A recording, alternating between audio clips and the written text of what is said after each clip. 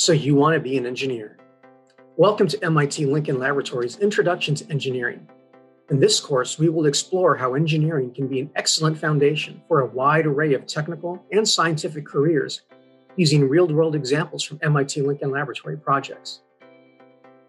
These examples are only the beginning though, because engineering is for everyone. Engineering is a process that you can use to solve problems that matter to you and to your friends, family, and community. But first, what is engineering? Engineering is defined as 1. The branch of science and technology concerned with the design, building, and use of engines, machines, and structures. 2. The work done by or the occupation of an engineer. And 3. The action of working artfully to bring something about. This third definition is our favorite because it indicates that engineering is not only a career path, but it also involves using creativity to improve existing technologies and build entirely new technologies that don't even exist yet. Engineering is a way of thinking. Engineering is the art of intentional problem solving and using mathematical and scientific principles to produce an optimized solution. You've probably learned about the scientific method in your science classes.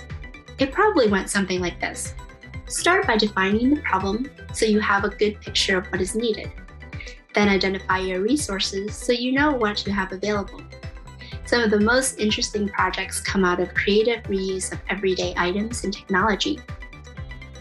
Now research existing solutions to see if someone has already come up with a solution to this problem. If the solutions you find don't work for your situation or need to be improved, then develop an approach of your own and come up with an experimental plan to put it into practice. Once you've developed your prototype, make sure to take detailed notes. This helps when others want to use your prototype and when you return to it after time has passed. You can always continue to improve your own prototypes as you learn more by trying it out. This is very common in the research world too.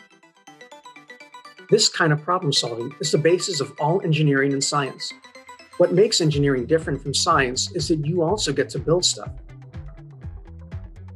Engineers use science, mathematics, materials, and ingenuity to build everything from tiny structures that can travel through the bloodstream to evaluate the health of a patient, to huge machines that can take an astronaut to Mars.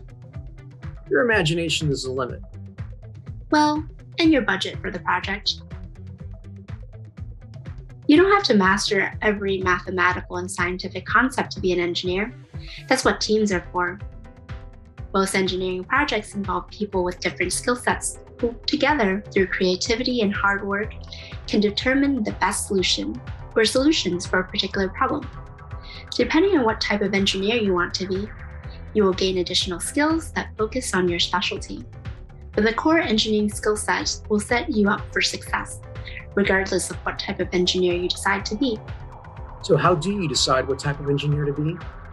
MIT Lincoln Laboratory hopes that this course will help narrow down the possibilities. How can you apply the engineering process to solve problems in your life?